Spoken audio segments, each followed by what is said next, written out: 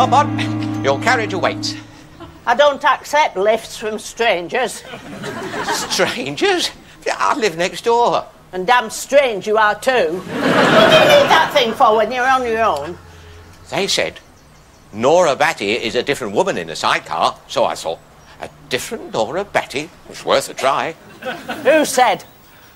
So I thought, go for it, Elvin. Sweeten up the old bat. Take her for a spin now and then. Bring a bit of colour to her life.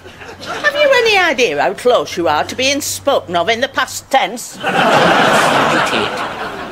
I realise I make your senses spin. Like a touch of gastric flu. I know you're terrified of being alone with me, in case you lose control, but I'll be on the bike, you'll be in the sidecar. It's like having separate rooms. You're never getting me in that thing. It's all right, I'm flexible. I'll be in the sidecar, you'll be on the bike. Now what? Look who's coming.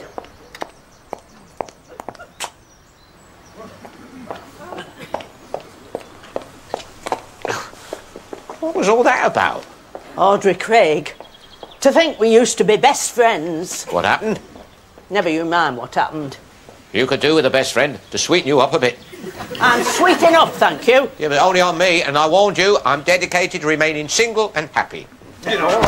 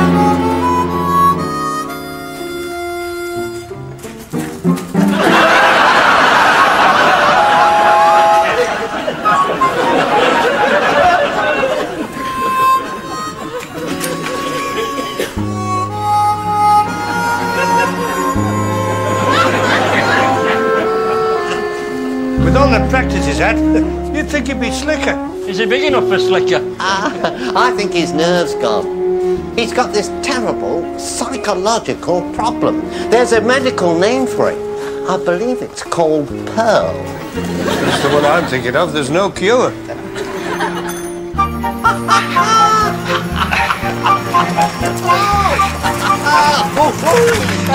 What happened to the wings and fuselage? I bet it still won't fly even when they come. Oh, no, don't be rotten. It's obvious. It's a coffee grinder. Enough of the levity. It's a public service. I'm trying to civilise Nora Batty. Couldn't you start with something easier, like climbing Everest? You can't move for people climbing Everest. Oh, but it's never been done in one of those. You'll enjoy freewheeling down, Alvin. No. Don't give him ideas. He's inclined to be a bit, you know, balmy. I was hoping to take Nora Batty for a spin. You see what I mean? Could one ask why? Well, she deserves a treat now and then.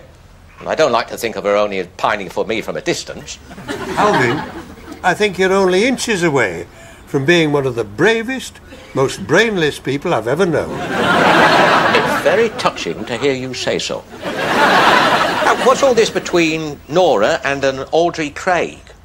Nora Batty and Audrey Craig?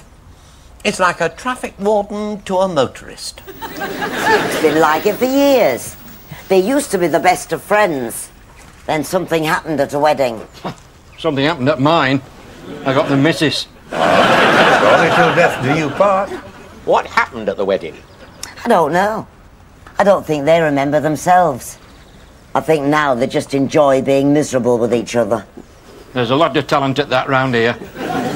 Audrey Craig? Yeah, she used to be a brook. I remember Audrey Brooke. She once lent me her pencil sharpener. I never asked for it. She came up to me in class one day and said, "Norman, would you like to borrow my pencil sharpener?" It made me very uneasy. I went around for weeks afterwards hoping that she'd never catch up with me alone somewhere with a blunt pencil. How do we find out what happened at this wedding? I'm still a bit hazy what happened at mine. I feel no. She was at the wedding.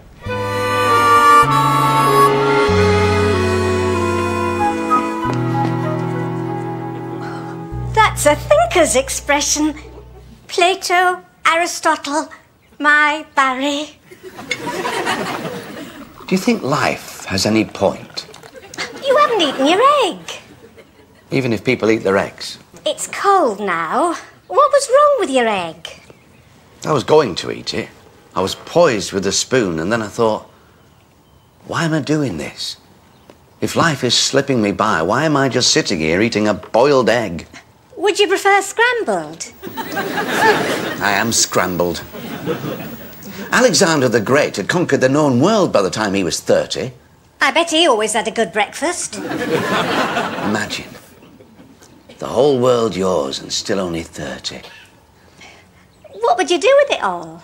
There's only so much you can send to a car boot sale. Do with it? I'd bring justice to the toiling masses. Do you see a mass of toiling these days? I'd build a little palace with its own golf course. That's it, isn't it? You're still pining for golf. We'll go and have a game. I daren't. I keep making a wrong impression on the captain. I am not having you sitting here wasting eggs. You're going to play golf, Barry.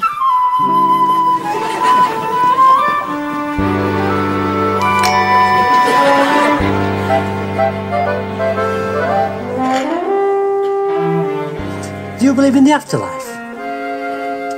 Is this a trick question? No, I'm serious. Not like you, usually thinking what's for lunch. I know what's for lunch. What I'm not sure about is afterlife. Well, do you believe in it? I'm asking you. Well, perhaps I might believe in it if I thought you did.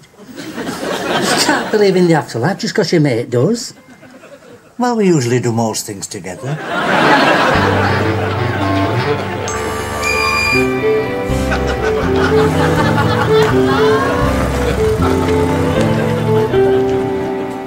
Does that look illegal to you? It looked dangerous. As long as it's not illegal.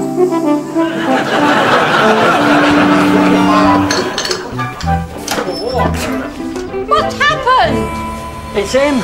He can't steer his bike. We were going too fast. I'll get it right next time.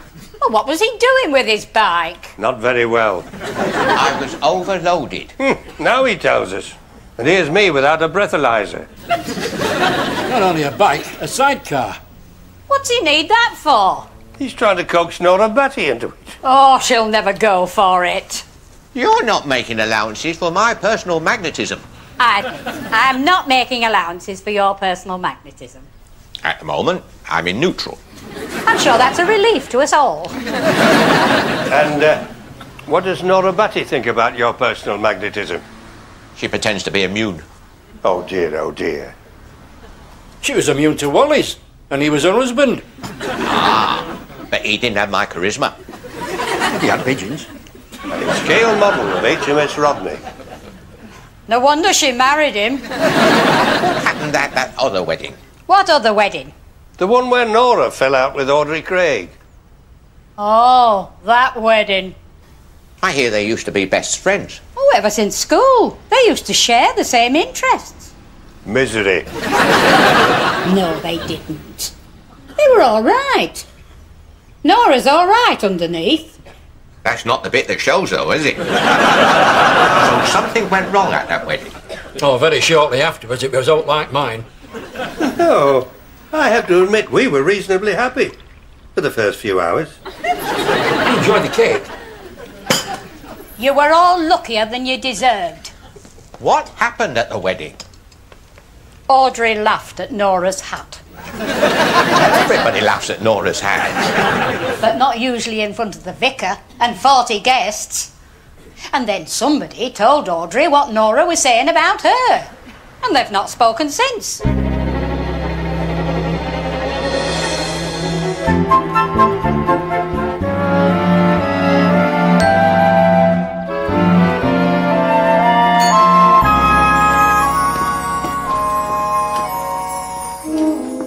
Oh, you're looking worried, lass.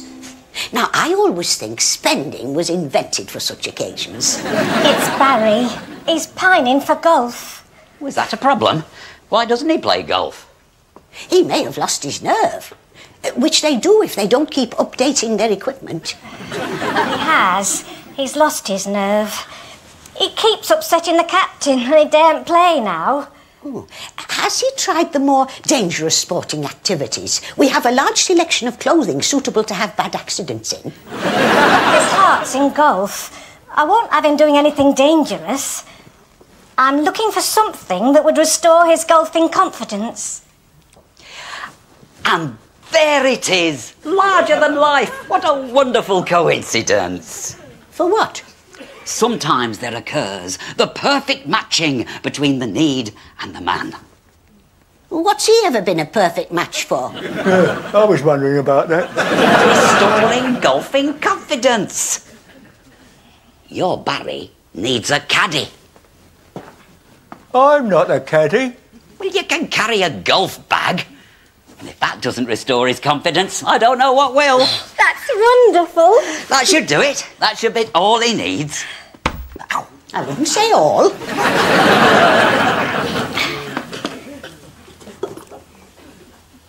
If he really wants his confidence back, he wants these. He's got golfing shoes. Ah, but these belong to a famous comedian. He used to love his golf. He called them his lucky shoes. What happened to him? Got killed by a bus. What can you get?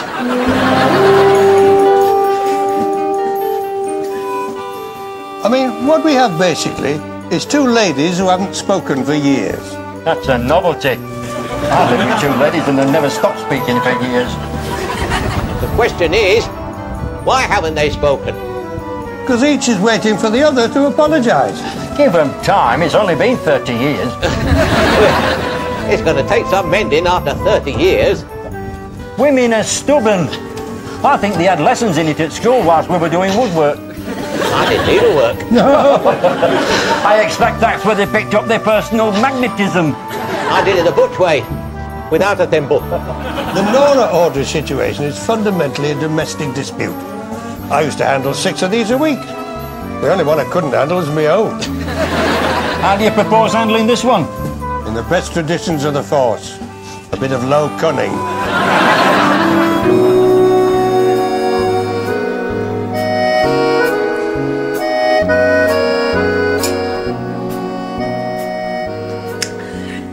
Yeah, it's getting very difficult sneaking out with the bicycle. Wives seem to know the minute you reach for a bicycle.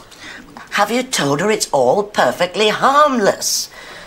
Although, please don't think I'm laying down conditions. It's uncanny when you've removed every squeak from the bicycle.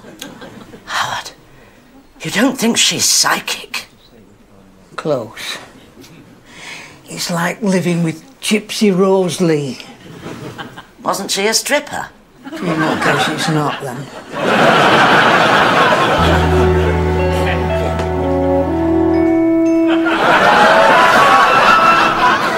We think up some device to get them together. And then what? Who's going to apologise first? Yeah. I can't see Nora Batty apologising first. I can't see Audrey Craig either. The drinks are on you, Howard.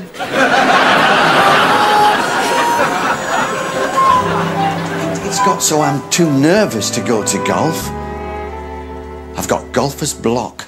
You won't be alone, Barry. Tom's going with you. Tom? Not only that, but But what?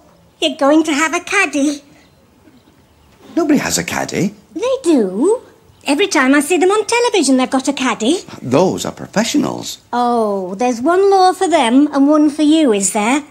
Well, if you want a caddy, Barry, you have a caddy. I don't want a caddy. Well, you've got one. You can go back to that golf course in style. Who do you know that's a caddy? It's Smiler. That's enough for 2 caddies. Can he play golf? Why does he have to play golf? He's only carrying your bag. And that's not all. I've bought you these, and I want you to wear them. They belong to a famous comedian. They were his lucky shoes. Oh, Glenda. Oh, that's really nice. That's really sweet. That's really... different. So, basically what we've got here is that neither lady will apologise first. They're both highly qualified at not apologising first. Clash of the Titans. Speaking of Titans, who's getting the next round? I'm trying to transport. And I'm deaf. I'll do it. I can't bear to see you lot suffer. Same again, landlord. Now, we know Nora is a tough nut. Well, she's probably met her match in Audrey Craig. I know Audrey Craig. So, if neither one of them will apologise first, what we've got to do is make sure that both of them think that the other one is going to apologise first. It'll go wrong. Why should it go wrong? You haven't heard the plan yet. It'll go wrong. I bet Robin Hood had one like thee amongst his merry men. Come on, what's the plan then? We arrange a meeting for them somewhere. Somewhere quiet. Finding somewhere quiet's not as easy as people think. How are you going to get them somewhere quiet? Well, you tell Nora that Audrey Craig wants to meet her there so she can apologise. Marina can tell Audrey Craig that Nora wants to meet her there so she can apologise. OK, let's suppose we get them there. They're each waiting for the other to apologise, and there's this silence. Then what? Yeah, well, that's the tricky bit. I'm working on it. It'll go wrong.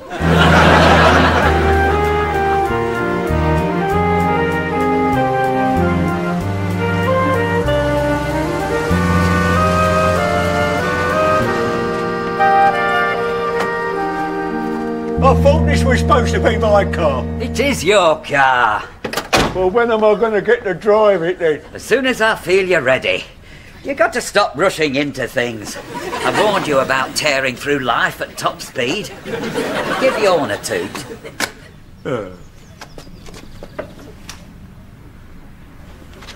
Where is it? Then you wonder why I won't let you drive. It's that thing in the middle of the wheel.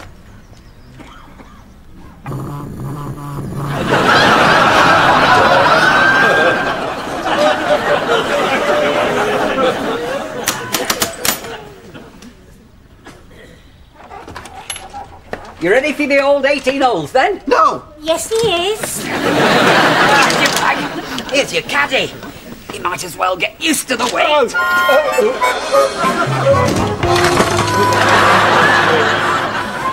He'll get a lot better once he's got his balance. Has he caddied before? For me. I wouldn't be without him. Be careful, Barry. You mean it could get worse?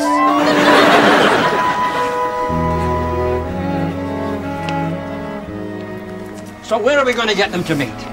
Where they won't feel embarrassed. Somewhere where they can't be overheard. You can hear Nora Batty 3 streets away. I'd have said 4. Try 5. Oh, they won't be shouting on this occasion. They'll be wary and suspicious. The old sports field. There are a couple of old sports. Let them meet on the old sports field. Let them meet in the middle of the field. Nobody's going to overhear then. I like it. That's good, Alvin. What time? Midnight, then they can use the broomsticks. 3 o'clock pick-up. Good enough. Right, off you go, Marina. Tell Audrey Craig that Nora wants to meet her at 3 o'clock so she can apologise. Perhaps I ought to go with the young lady in case she forgets the message. Stay here. We've got other plans for thee. Well, I'll be off then. Alone and unescorted. Be careful, whoever you are. That's kind of you, stranger. She seems very pleasant.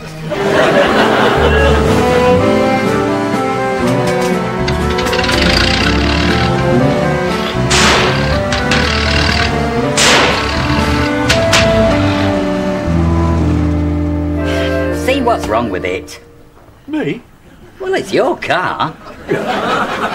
Don't worry on my account. I don't dislike being broken down. Saved by the bell.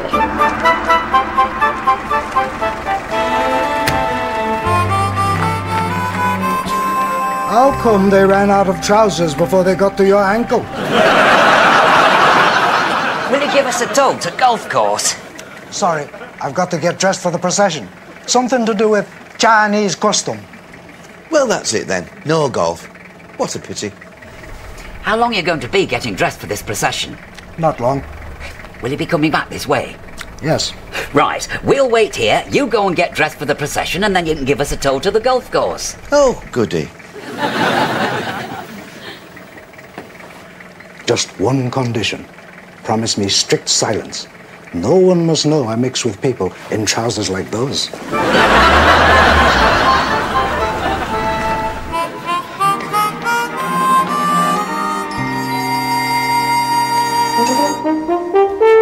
What do you want? No, not what do you want. Try, hello, Alvin. What do you want? I've got big news for you. And I've got big news for you if you don't stop ringing this doorbell. You're looking at the peacemaker. I'm here to mend an old quarrel. This isn't an old quarrel. I've only just started. No, not you and me. You and Audrey Craig. Don't you mention that name here. Hang about a bit. Hold your horses. What would you say if I told you she was ready to apologise? I'd say it's about time. That's the spirit. Meet her halfway. How come she's told you she wants to apologise? Never mind about that. Just listen for a minute. She wants to meet you at the old sports field at 3 o'clock. What a performance. She always was a bit dramatic. Well, are you going or aren't you? I'm going. I've waited a long time for this apology. I mean, what an impression. Being towed to the golf club. It's going to do wonders for my image. He's only dropping us off. We'll leave the car in the golf club car park, and whilst we're having a game, the mechanic can come out and have a look at it. It's not what you call a great entrance, though, is it? Look at the impression you're going to make when they see how serious you are about your golf. You'd rather be towed there than miss it. That'll earn you a few extra points. How much is the mechanic going to cost? I shall pare him to the bone for you. Couldn't he just drop us near the golf club? No. And don't forget the impression you're going to make with your caddy. Does he even know which clubs are which? Nobody said anything about knowing which club was which.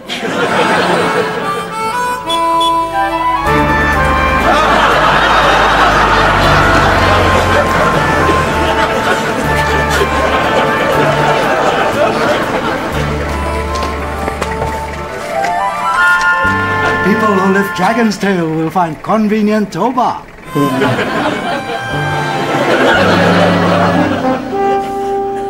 Now pay attention, Clegg. Here's the plan. Alvin will lead Nora to the right-hand side of the field. Marina will lead Audrey Craig to the left-hand side. Yes, that's all clear so far, but then what? On the dot of 3 o'clock, they start walking towards each other, and they meet in the centre of the field. Yeah, I can understand that bit too, but, I mean, what happens next? They'll both be standing there waiting for each other to speak. Aha. That's when we do our bit, with the organisational flair for which Truly of the Yard has long been famous. Do I hear a round of applause? It's your round next. What's he doing here without a ticket? I thought he was with you.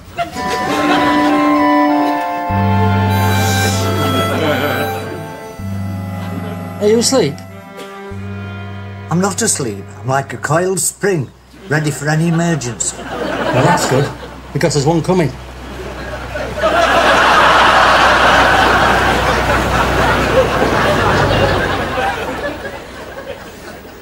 Did you see that? Of course I saw it. I'm a trained observer. What do you reckon it was? It was a dragon.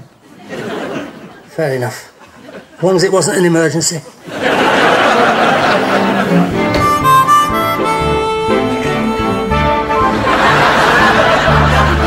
I'm going to have to change my hay fever medication.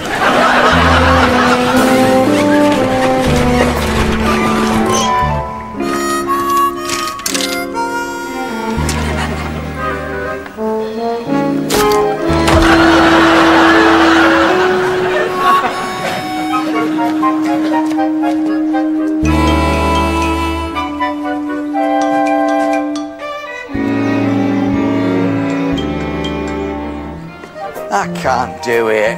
I can't play in these shoes. They're a present from Glenda. I can. I've got to play in these shoes. Oh, look at them.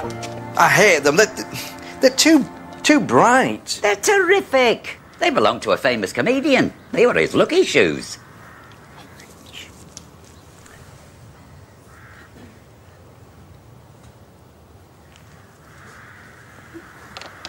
Why is there a switch on them shoes?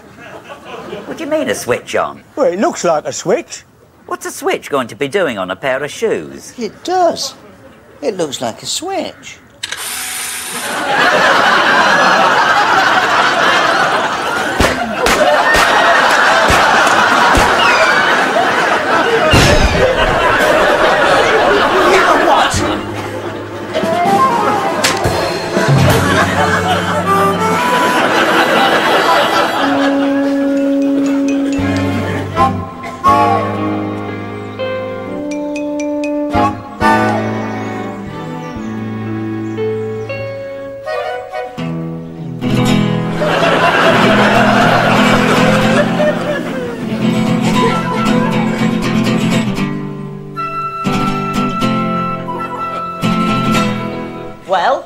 Well?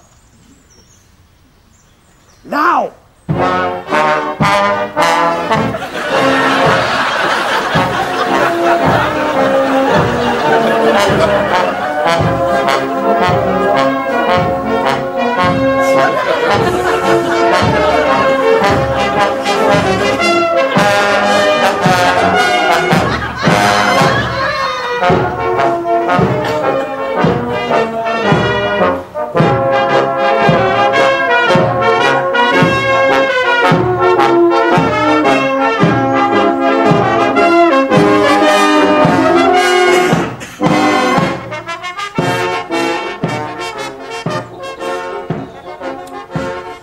How's that for an apology?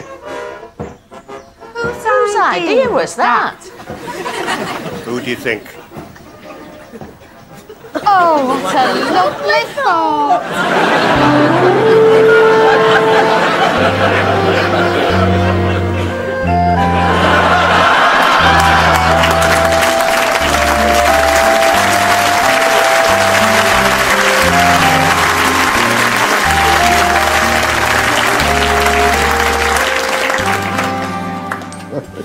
Do you think you can ever really be forgiven for insulting a hat? People used to laugh at me when I was a bobby. But I found if you smiled and were forgiving, you could usually get the beggars later. Sometimes you laugh at me for wearing such a big feather.